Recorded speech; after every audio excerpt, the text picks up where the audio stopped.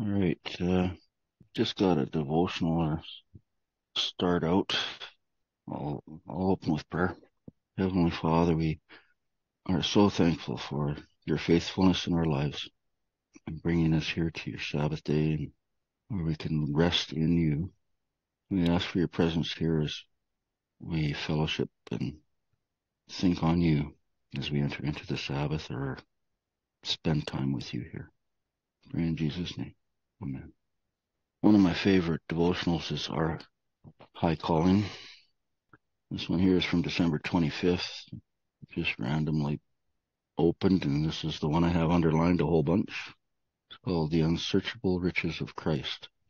That he would grant you, according to the riches of his glory, to be strengthened with might by his Spirit in the inner man. Ephesians 3:16. The themes of redemption are momentous themes, and only those who are spiritually minded can discern their depth and significance. It is our safety, our joy, to dwell upon the truths of the plan of salvation. Faith and prayer are necessary in order that we may behold the deep things of God. Our minds are so bound about by narrow ideas that we catch but limited views of the experience it is our privilege to have. Why is it that many who profess to have faith in Christ have no strength to stand against the temptations of the enemy? It is because they are not strengthened with might by his Spirit in the inner man.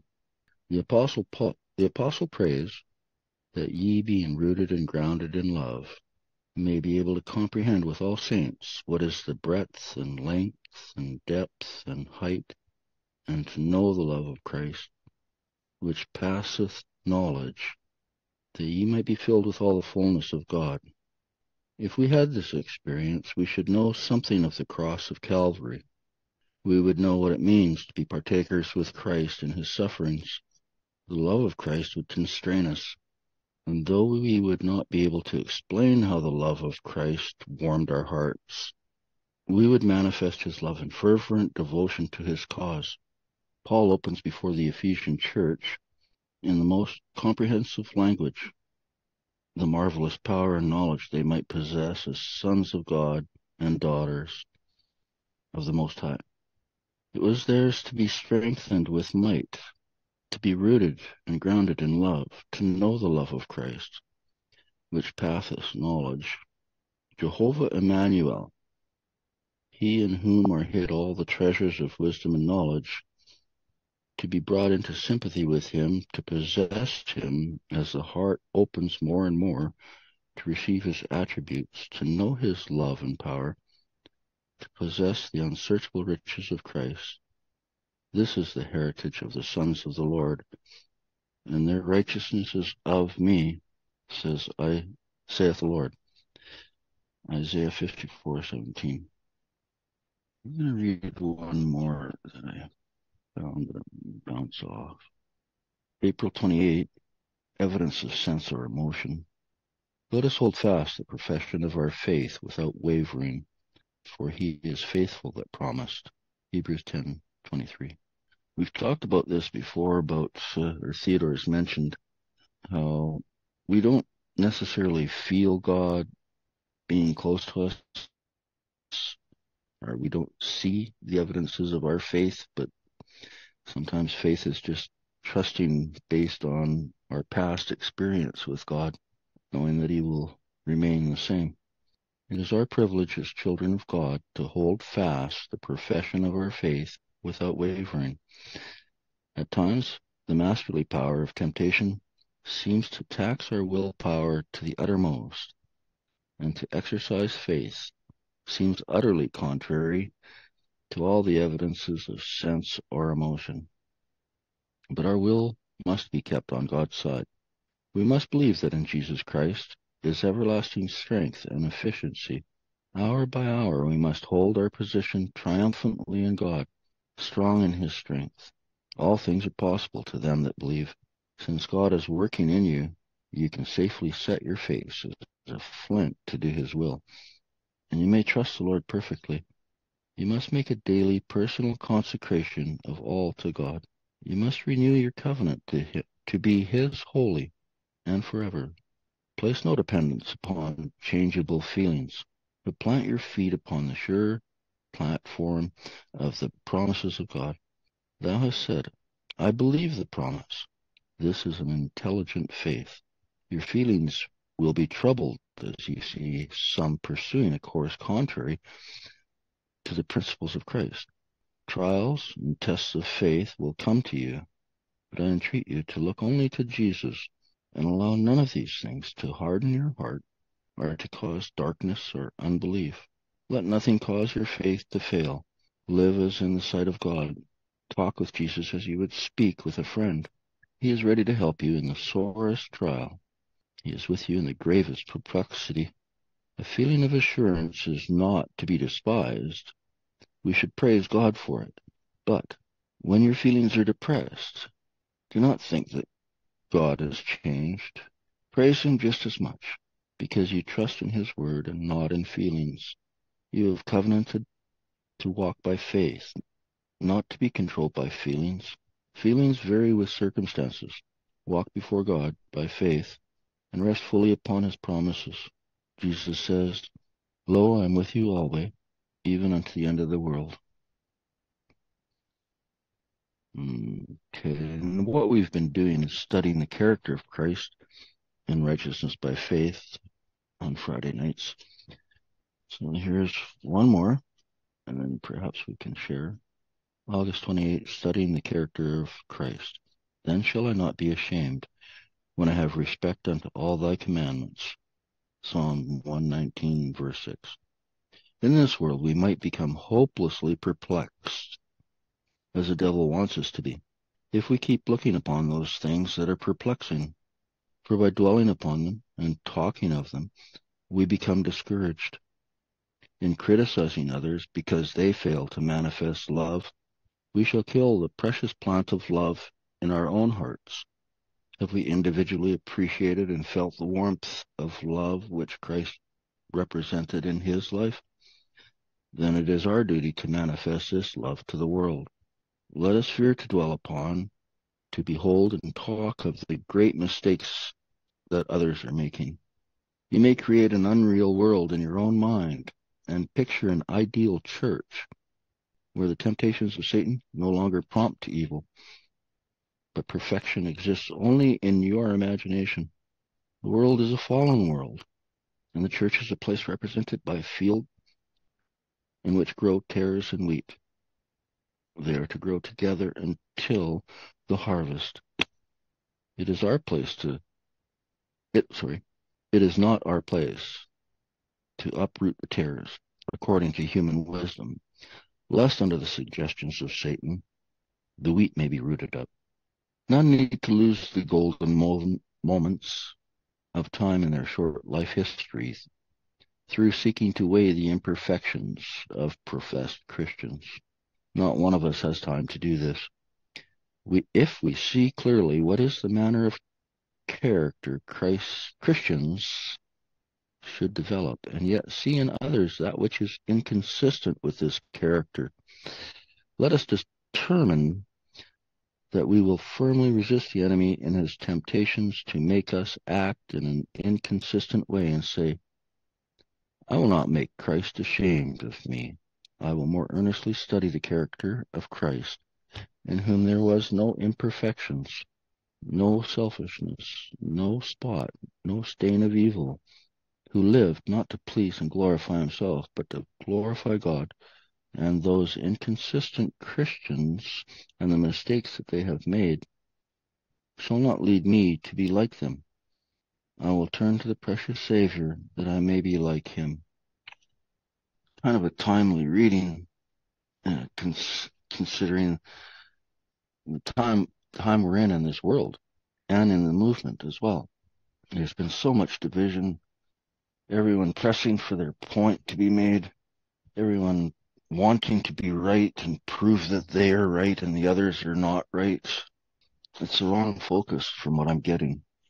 It seems to be that we need to focus on Christ and Christ alone and our own relationship with him and where we're at in being like him. the danger that's mentioned here is it will kill the love in our own hearts if we focus on their imperfections and shortcomings. It's not wrong to note them.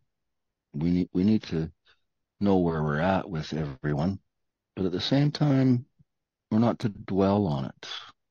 So, any thoughts on that idea? I'm a veritable rookie at this. Is this beneficial to you guys? Okay, one more here. July 26th, holier, yea, holier still. I have a note here. Our sanctification as God's object in all his dealings with us. For this is the will of God, even your sanctification. 1 Thessalonians 4, verse 3. Our sanctification is God's object in all his dealings with us. He has chosen us from eternity that we might be holy.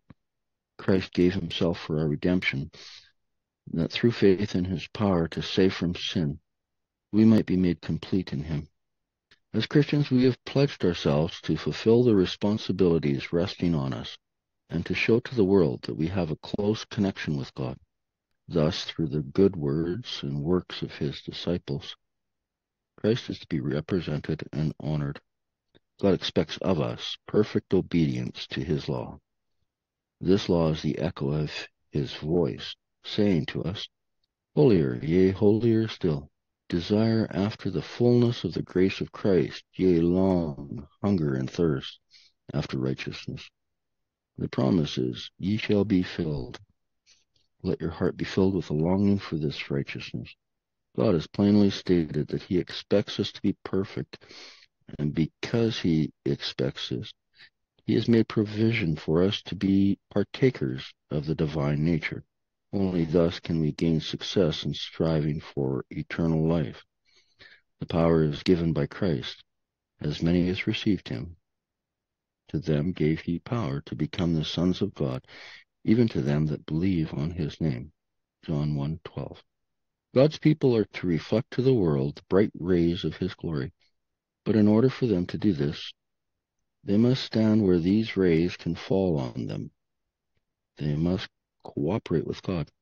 The heart must be cleansed of all that leads to wrong. The Word of God must be read and studied with an earnest desire to gain from it spiritual power. The bread of heaven must be eaten and assimilated, becoming part of the life. Thus we gain eternal life. Thus is answered the prayer of Christ. Sanctify them through thy truth. Thy word is truth. John 17:17. This is the will of God, even your sanctification. Is it your will that your desires and inclinations shall be brought into harmony with the divine mind? This is related. Sanctify them through thy truth. Thy word is truth. What is sanctification? Is it to give oneself? It is to give oneself wholly and without reserve, soul, body, and spirit, to God, to deal justly, to love mercy, and to walk humbly with God, to know and to do the will of God without regard to self or self-interest, to be heavenly minded, pure, unselfish, holy, and without spot or stain. It is through the truth, by the power of the Holy Spirit, that we are to be sanctified, transformed into the likeness of Christ. And in order for this change to be wrought in us, there must be an unconditional, wholehearted acceptance of the truth, an unreserved surrender of the soul to its transforming power. Our characters are by nature warped and perverted. Through the lack of proper development, they are wanting in symmetry. With some excellent qualities are united objectionable traits. And through long indulgence, wrong tendencies become second nature, and many persons cling tenaciously to their peculiarities.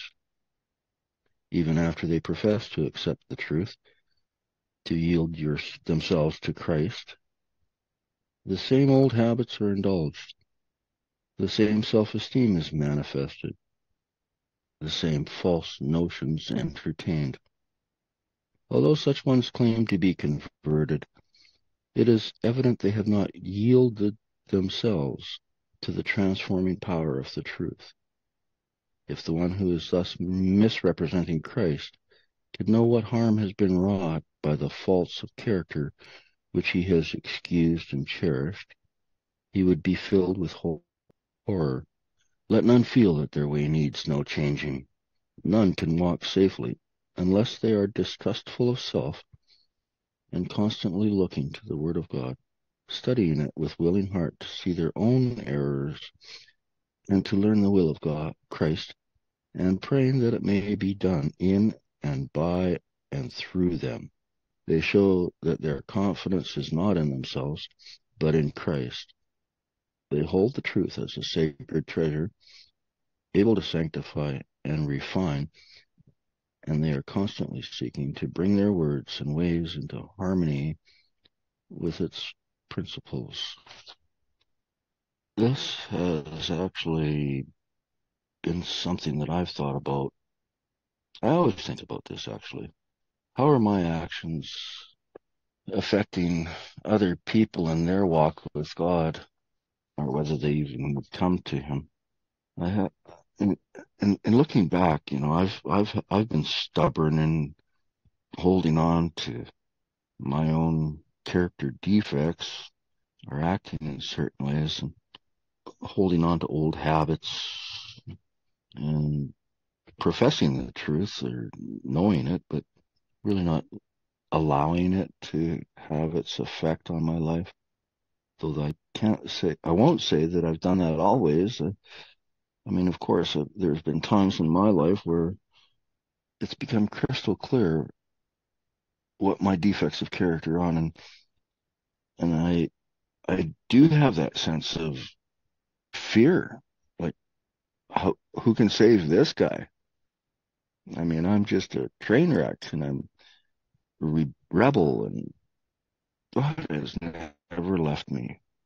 I've left Him and tried to walk in my own ways, and it's never worked out, of course. Our characters by nature are warped and perverted. Not an easy thing to see, and often we don't see it until God allows the consequences, the fruit of our own ways. That's where it's so important not to depend on those feelings, not to give too much power to them to guide our decisions and choices. Because when we see ourselves for who we really are in the light of Christ's perfect character, we will despair. We will sink down in discouragement, lay in bed all day and cry and not want to do nothing. Yeah, I've done that. But Christ and faith based on the Word of God, He has promised, so it is true. And then to step forward in that, to take action, actually, on that faith, on that belief that He's still going to guide us as we're becoming aware of our defects and repenting of them, feeling sorrow for them. Like I think of the lives that have crossed my path, and my prayer has always been that I could be a blessing and not a curse to people. It doesn't always work out, but when it doesn't, it might not happen right away. But I become convicted and I'm sorry. And if it has to be me to be the first one to go to that person or situation and return to it and just confess my wrong and not worry about whether they're going to also do the same. There's something about Christ that He's done that by coming to save us who had no right except as to be provided by Him. We've been talking about these things as well, I think. There's something here about living our lives and how we affect other people. I've been a curse, in the lives of people. when I look back and how my selfishness or stubbornness has caused me to stand in my own selfish choices. And that's not an easy thing to deal with. People can't deal with that without God, without his forgiveness and assurance that he loves us no matter what. And I think we must have this experience if we are to be able to love God and others. Because first, to be able to love God, we have to see what he's done for us. Not only see it, but see it in a practical sense in our life where we have fallen short. Does anyone have anything? Yeah, I'm thinking of Psalm 139, 14 through 16 and 23 and 24. I will praise thee, for I am fearfully and wonderfully made. Marvelous are thy works, and that my soul knoweth right well. My substance was not hid from thee when I was made in secret, and curiously wrought in the lowest parts of the earth. Thine eyes did see my substance, yet being unperfect. And in thy book all my members were written, which in continuance were fashioned, when as yet there was none of them. Search me, O God, and know my heart. Try me and know my thoughts, and see if there be any wicked way in me, and lead me in the way everlasting. So tonight I was thinking it's not just God being aware of how we're formed in our mother's uteruses. He sees our potential and he wants to bring it to its finest and its fullest, and we need to cooperate with him. And that's the challenge. And also there are many flaws and sins that we're not even aware of. And that's why we say, search me, O God, and know him. Like, you have to remove them, Lord. It's all you. Sanctification is just total reliance on Christ and becoming Christ-like. Well, that's how I see it, day by day. Thanks, Angela. You're You bring up welcome. something that's an important thing for us to consider as well. Sanctification, and how does it work? Justification, You go definitely to all him. of God. Sanctification Um, is a cooperation between the human and the divine, I think. Does that, and there's probably a lot, there is a lot more to it, but let's talk about that a little bit. Sanctification and the practical application of God's word to our lives. You want to try on that one, Angela? Applying God's word to our lives, yeah, definitely. Because if I was to run by my own impulses, there'd be even a worse mess here than I've made in the past. So he reins me in a lot. Not my will, but thine be done. You remember that experience I shared about someone coming to me and telling me not to be as the donkey or the mule that needs a bit and bridle in its mouth? Yeah, I've been a donkey, and God has been faithful to pull back on that bridle and guide me, you know. It hurts, but it we can be grateful after we look back. Maybe not in the middle of it because it's a fiery trial or whatever, and it hurts. It hurts us to see our own problems with God and other people and not look at their problem causing my problem, but be able to look inward and see what part am I playing? How can I be more gracious? That word gracious is big for me because it means like not taking offense, not returning the hurt in kind to someone that has hurt me. That that is God's work in my heart to sanctify me.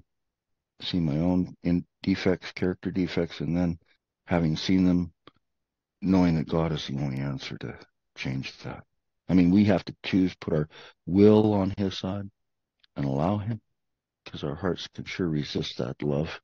I describe God's love in my life like the waves on the shore of the waves of the ocean on the shores of my heart. His love keeps coming and breaks on the shores of my heart. It overwhelms me. It just impresses me that yes, God loves me, and I'm I'm repentant and sorrowful for the way I've been. And then I rise up again on my feet and I push back those waves of love, God's love. But like the ocean, God's love is like that. It just comes back and keeps trying. He never gives up until there is no hope. And I believe as long as there is breath, there is hope. I believe this for myself. I believe this for everybody. So when we look at people that, man, they're just so far gone, I think there's still hope. But we know the unpardonable sin, but we don't know when anyone has done it. I think even ourselves may be unaware, because if we have committed the unpardonable sin, I don't think we would care. So, That's right. hmm? Yeah, I'm saying that's right because I'm thinking back when I had just done some terrible sin and I thought, I really lost it. I am lost. There's no redemption for this. But I went into mourning, like I was chopping my hair off, and I just felt so depressed. And I thought, if I weren't aware of how far off I am, if I didn't feel this guilt, then I would have sinned beyond redemption, so to speak. So I just asked the Lord to cleanse me, forgive me, and help me never to do that thing again. And it was amazing. Yeah, so it's holding true in your experience. You know, the dark places that we can go sometimes and leave us so hopeless. But God, times when I've been there, God has brought people across my path to encourage me, you know, just out of the blue. I might be in a bar or doing some other illegal thing, and then when it's done, God comes to me in the ashes. It's so good that way. William, you got something? What's the best thing that happened to us this year that we've seen God's hand in it? Or even within the last 12 months?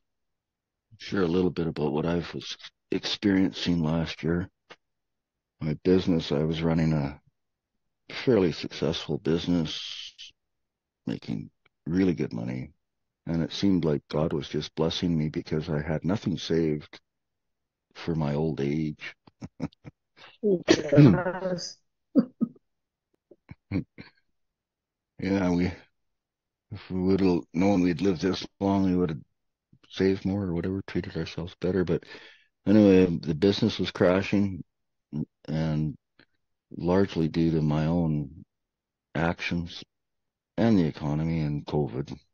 But I'd lived in the city of Calgary for 18 years, and I'd been raised in cities, and I always wanted to live in the country, but never made the practical step, you know, just all the questions. How can I ever survive? How am I going to make money and support myself and so on? So I was thinking, you know, I've got to have this large amount of money to be able to do it. And one friend of mine kept telling me, just pray. God can provide and open that way, and then step through that door when he opens it. Well, I wasn't doing that. For 18 years, I kept thinking, I want to move out of the city. I know I have to be out of the city. It's better for me. I love being in the country, in the wilderness. And instead, to get me out of that city, God had to allow the consequences of my actions to come home. I ended up homeless. They raised my rent like almost $1,000 after being in the same place for 18 years. And stubborn me, I was like, yeah, I am not going to do that, you know. And of course, I got evicted, and I lived in my truck for 6 months. I have a 3-ton truck with a big box, so not hard to do. But I was homeless. I got to experience what it was like that so many are in that place now. And it created in me a lot of compassion, um, understanding, No doubt. and a connection with them as individuals and human beings, and you know how they are so kind and thoughtful, but also devious, because I ended up getting so much stolen, thousands and thousands and thousands, and including my business computer and the last year of billing records, so I wasn't able to bill that out. And so I ended up picking garbage from the cans and pop bottles and pop cans to just get by. I'd be looking for cans in the car wash, and oh, they threw this box of cookies out. It's only half eaten. It doesn't smell bad, doesn't look bad. I'm eating it, and I had no problem doing it. But to think that I was like that prodigal son that was eating from the pigs, wanting what the pigs were eating, even. So God just allowed me to go right to the bottom of taking away all the conveniences. I was thinking when I was running the business that I had all that my heart desired. All my wants were supplied. But then I didn't know what to do with all that money. I invested some, which hasn't worked out, and spent lots, and I gave lots too, because I like having money so that I can give money. Mhm. So got to that point, and then it had to, because I remember my last time praying in desperation to God. I was on my knees, just head down. I couldn't even lift my head, and just my prayer was, I don't know what to do. I don't know what to do. I don't know what to do. I don't know what to do. God help me. And I'm a guy that's pretty smart and always knows what to do. Give me time and I'll figure it out. But God had to bring me to the end of my own resources and in order to trust me to provide everything that I've wanted my whole life, which is to live in a wilderness setting. And it's not me. A friend just said, come out, come. And I'm here. And it's been the best thing I've ever done in my life. It's so quiet. Praise the Lord. And God is healing. It's been a tough road the last 3 years. Never thought I would have went to the places that I did. So that's the story of God's faithfulness in my life and being crushed in order to be lifted. I'm that guy in the picture. Is it Peter sinking in the waves? And I just clung to God, Hmm. but he clung to me with a firmer grasp than I could ever hold on to him. Yeah. Some random thoughts try to stimulate some other sharing, maybe. The greatest wrong we can do to others is to be unforgiving if we think they injure us in any way. This is a most dangerous position for a professed Christian, because just in the manner in which he treats his brethren, so will the Lord of heaven treat him. We need to have higher and more distinct views of the character of Christ. We do not think of God only as a judge, and to forget him as a loving Father.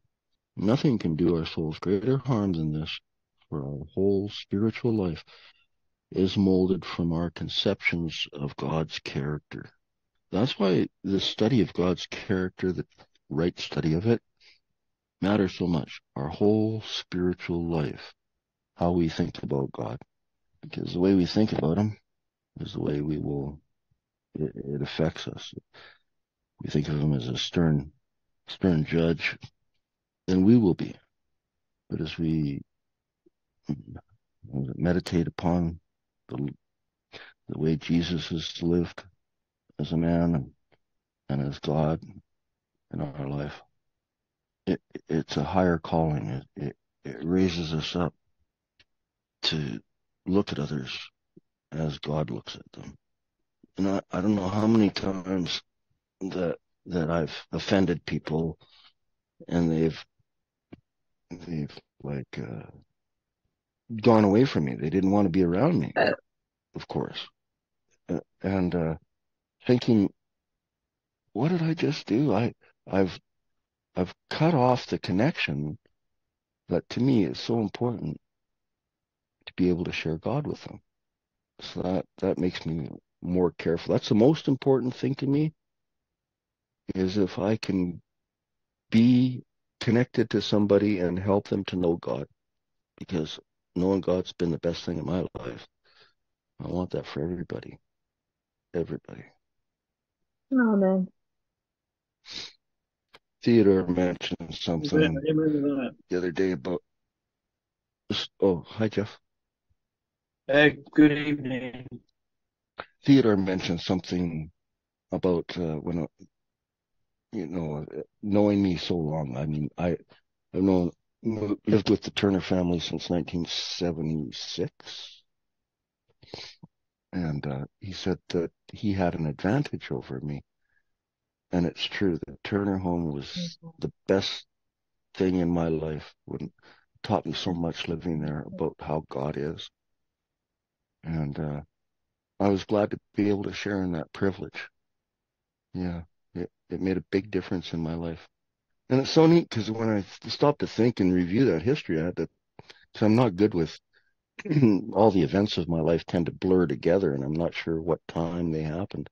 So thinking back, the night I was converted, a friend of mine told me that I needed God and we had done all kinds of crazy stuff together. And I'm like, wow, I hadn't heard from him for a year. And he was now a Christian. And I'm like, okay. And then we just kept talking. And I said, I haven't seen you for so long. I'm in crisis. I was getting kicked out of the house by my mom and stepdad. Mainly the stepdad didn't want us. And I was like 16, 17, I think. And I didn't know where to go. I didn't know what the heck am I going to do now? And I had to leave. And I talked with my friend, and I said, I really need you right now. And he said three words that changed my life. Well, six. You don't, seven, actually. You don't need me. You need God. And that was totally foreign. We never talked about God. So now something was really different about him. When I got off the phone and went to sleep that night, I'm laying in bed in the dark and I look up into the darkness and I say, God, if you're really real, I want to know more about you. And it was like instant. It was like, I describe it as a pulling the veil aside and looking at me and coming to me. Just the assurance, which we are not to despise those feelings of assurance, but not depend on them. So the feeling of assurance just came to me like a being wrapped in a warm blanket, and I was safe, and everything was going to be okay. And I fell asleep peacefully. Got up, went to school the next day. I'm talking with my friend Stephen Turner. That's Theodore's older brother. We were friends and hung out together. I'm telling him what's going on, and he looks over at me and says, "Well, just come and live with me. Come and live at my house." I'm like, well, he hadn't asked his parents, he hadn't cleared it, and all of these things. I'm like, yeah. I went home with him, and of course the Turners just welcomed me, and I lived with him till for that next year of high school, and it saved my life. Really, it changed me. But I was converted the day before I went to live in the Turner home. It was quite significant for me, quite a significant milestone or mark in the journey of my life. That's where it began.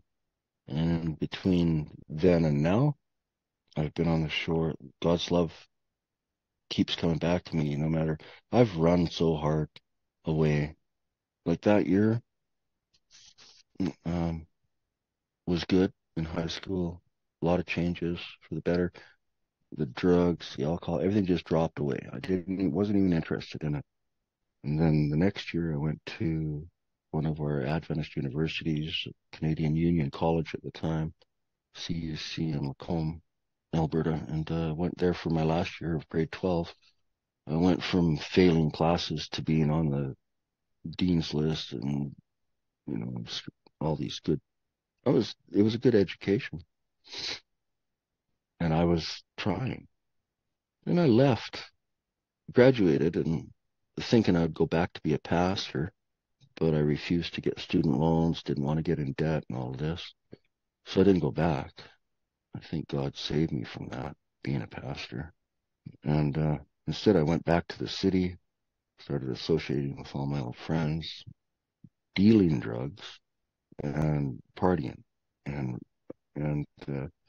that there was this one night where I went out to a farm party and they have big bonfire and we're going all night, and then winds down to maybe 3 or 4 of us in my friend's van, and see it's starting to get light outside and it's getting a little too smoky in the van. So I'm like, I got to get some air.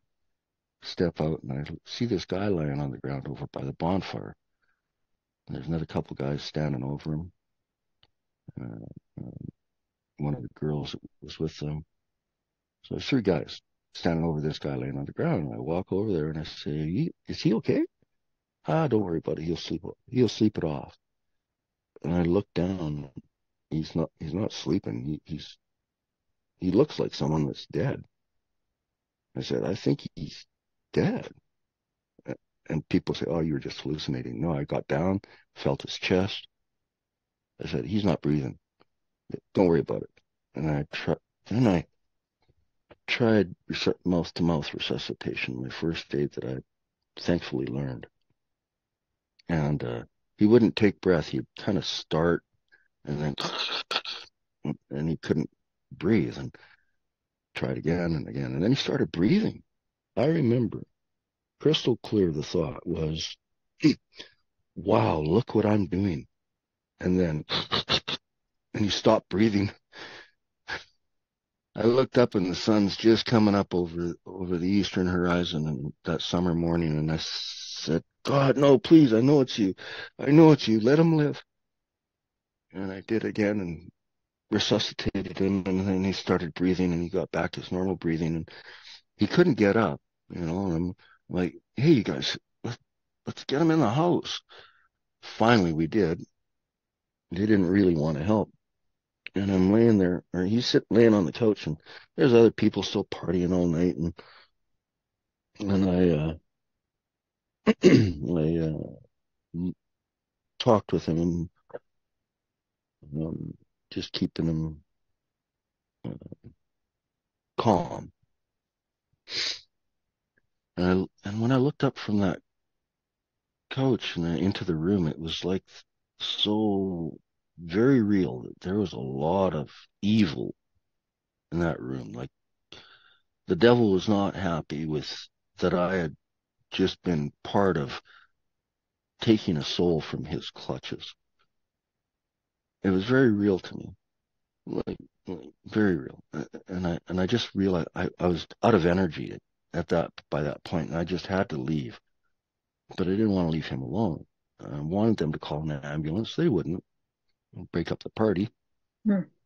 So I tell him, I gotta go. And he panics and he tries to sit up and he's grabbing me. And I'm like, it's okay. It's okay. So I hug him and I lay him back down and I say, I gotta go. I don't know how you're going to be. I hope you're going to be okay. But if you're not, I want you to know about God. So I told, shared some with him.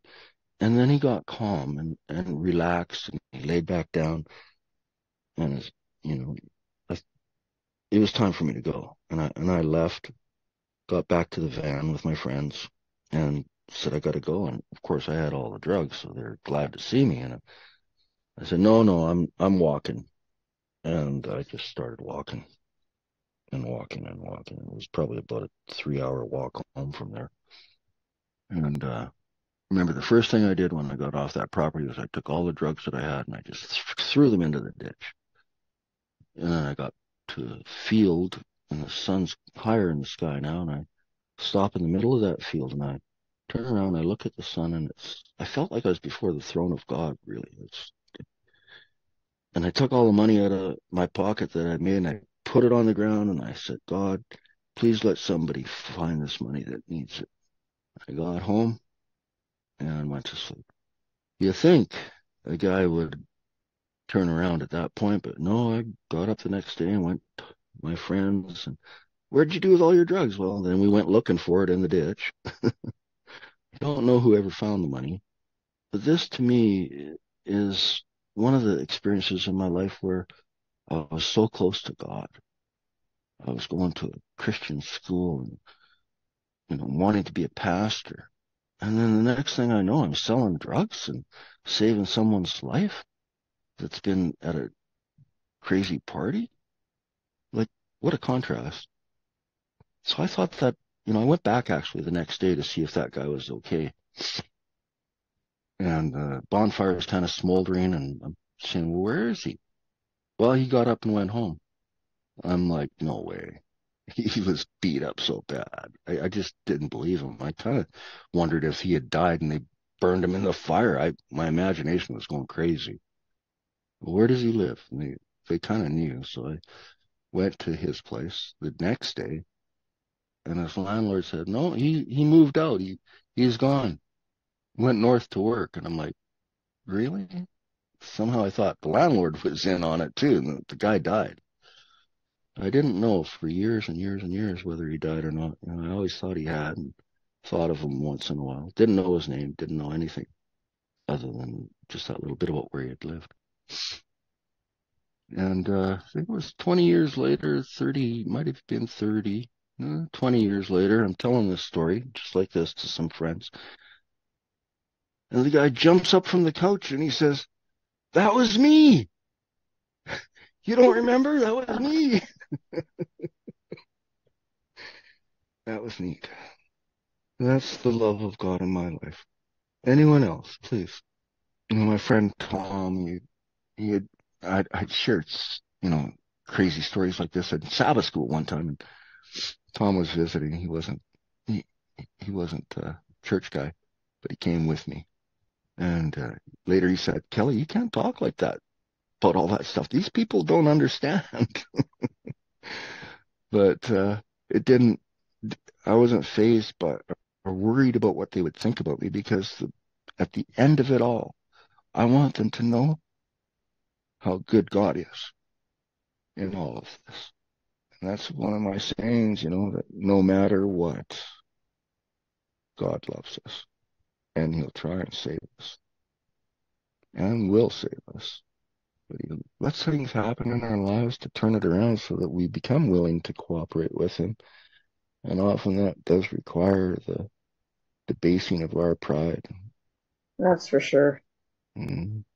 Yeah, that was at the beginning of my Christian walk, kind of running, getting settled and then running and still figuring it out. But, I just don't stop holding on to God somehow.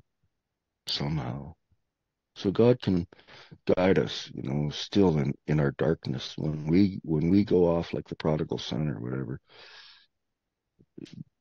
he's still there helping us somehow. I just believe that. He doesn't leave us or forsake us. I believe that. We may not be able to be saved until we repent, but the whole time we're in that stubborn rebellion, he's still yearning over us, sending us little sightings of his presence, seeing his hand, that was you, God. I know that was you. Couldn't have been worked out any other way. I know my story, it gets really crazy at times, and compared to, say, Theodore, who's never done drugs or drank or something, or many of you, I'm sure, have the same story, perhaps. And, what does the evangelist say? You don't have to have a wild and crazy story to experience this love of God and to be able to see yourself as just as bad as the next guy, just because while we may not have done the worst things that others have done, there's that experience when we're in the presence of God, every person sees the contrast of the pollution of their souls and minds. And so we can all have that experience of being sorrowful for the choices or things that we've had in our life, because we're all human. We're all fallen. It just doesn't have to be as dramatic or big or crazy. And I've had a lot of them. And so that's how, I guess that's one of the things that gives me a lot of compassion and understanding and patience with others when they're in the middle of stuff, and how I can keep believing for them and say, hey, you're not gone too far. I'm so thankful. Well, that's been an evening. Was anyone else have something to say, anything about their thoughts and faith and relationship with God, even if it's just this week? I'm just thankful that all the times that I've gone astray, he's had his mercy and patience, which absolutely astounds me, and pulled me back on the right track. I was able to. I was thinking about. Now, this is comparison. It's not judgment, but I'm listening in on some of the other study groups, and it seems like it's so like I get anxious, not because of what they're saying, but how they're saying things. Like constantly gotta be talking about their point, or bringing it around to see how they see it, or some more adding to.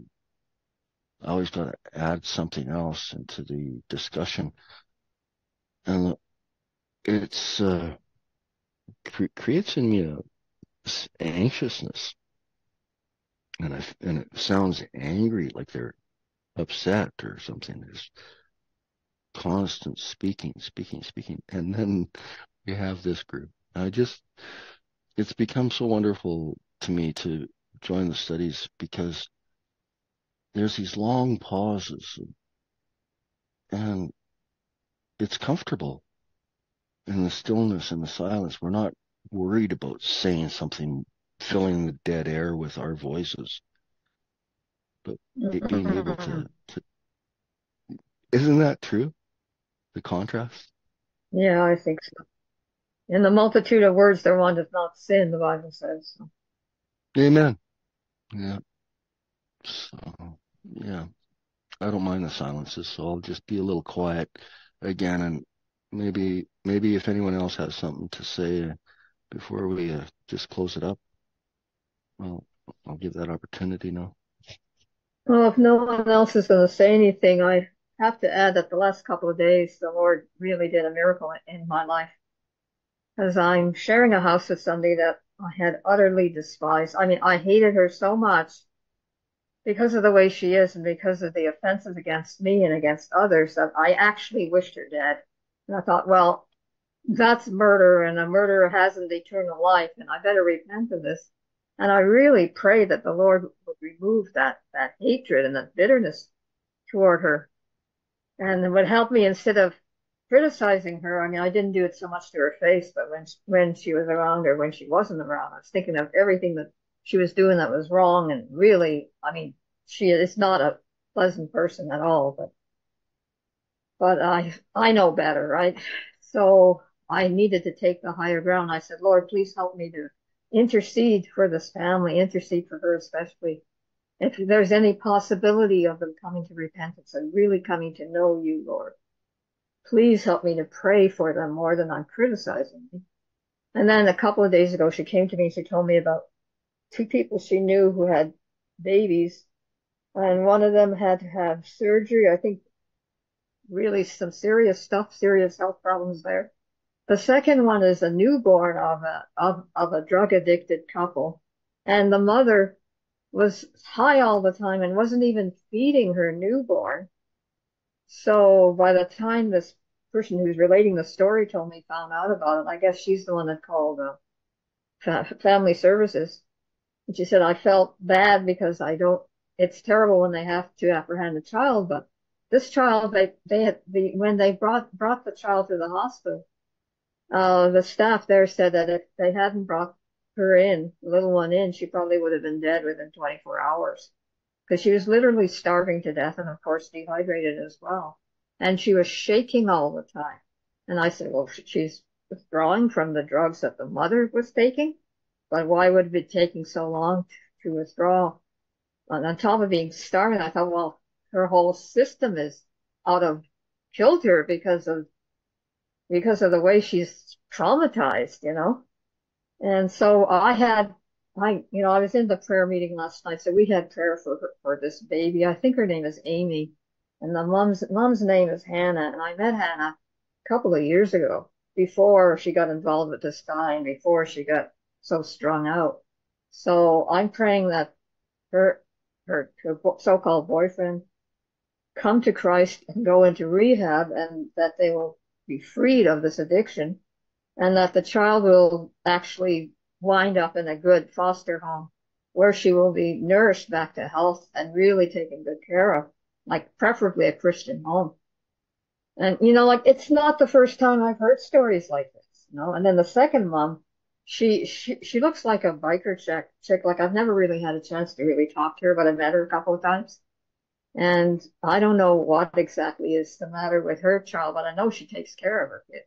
So there's so many people, damaged people out there that really need Christ in their lives, really need to learn to depend on him for an absolute revolutionary change, because we are not islands, and whatever we do affects somebody else. And I was thinking, I made a lot of mistakes as a parent.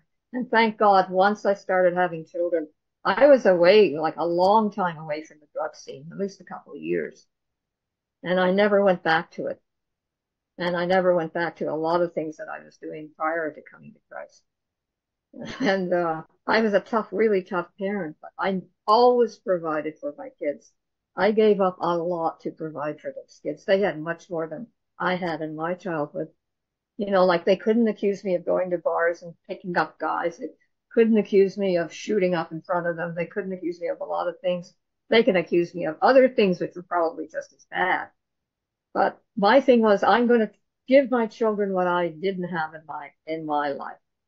My parents did not provide for us. I mean, I was half starved too. So I know what it was inconceivable to me. Like if a baby was crying at 2 o'clock in the morning or whatever, I would feed that child, and I would be walking around, almost sleepwalking. Sometimes I would fall asleep because I breastfed all of them. And I'd be falling asleep, but that child was well taken care of. And it's just inconceivable to me that somebody who is so callous and so strung out and so selfish would not even give a baby a bottle or breastfeed, not even take care of the basic needs. And I used to work in some homes like that. One woman I was working for and her husband, first time I went there, everything seemed to be okay. They just needed some respite. Second time I went there was months and months later. The husband was furious. He was going to get his GED, so he would leave me alone with the kids. I think it was 3 times a week I was there for half a day. And I would take care of these 4 little kids, and he would come back and he'd say, I'm so angry with my wife because she got strung out on crack, and she has left, she's abandoned this family. And this is so common. It's a lot more common than we think. And we need to be able to step in there with the love of Christ and the patience of Christ and help these people to mend if we can. He was one guy. There was a second guy I worked for, and he was furious at his wife too for the same reason. Drugs. Left the family to do her drugs. So I was showing him how to train the kids to be a real help around the house. And there was a 4-year-old boy there. He was marvelous. He was doing things that you would think a 12-year-old would be doing. He was so helpful. 4 years old. He reminded me of my kids, because I trained them as soon as they could walk, to help around the house. Okay, well, thanks for sharing that, Angela. Okay, well, Angela, would you close with prayer for us, please? Sure. So Lord, we thank you so much for this preparation day and all that was accomplished today, and for the Sabbath that's coming on. And we ask you, Lord, to be with us and help our minds to be stayed on thee, and strengthen us, Lord, and help us to be aware of the things that are in this world and all the temptations, but not to yield to those temptations. Help us to go forth with healing power and to be there for our friends and those that you bring into our lives, Lord, because there's a purpose. There's a reason why you bring certain people into our lives. And certain people, like this person that I'm sharing with, has brought out some of the worst in me, so I can deal with it. I can see the old woman needs to be put to rest, and I need to be renewed in Christ, and I need to keep being an example for her. So maybe she will see, even though I'm such a bad example at times, that she will see her need of Christ and will turn to you and will acknowledge where she's gone wrong and make amends to the huge list of people that she's offended. I hope that family, if there's any hope for them at all, to be rescued from the snare of the enemy. In Jesus' name, amen.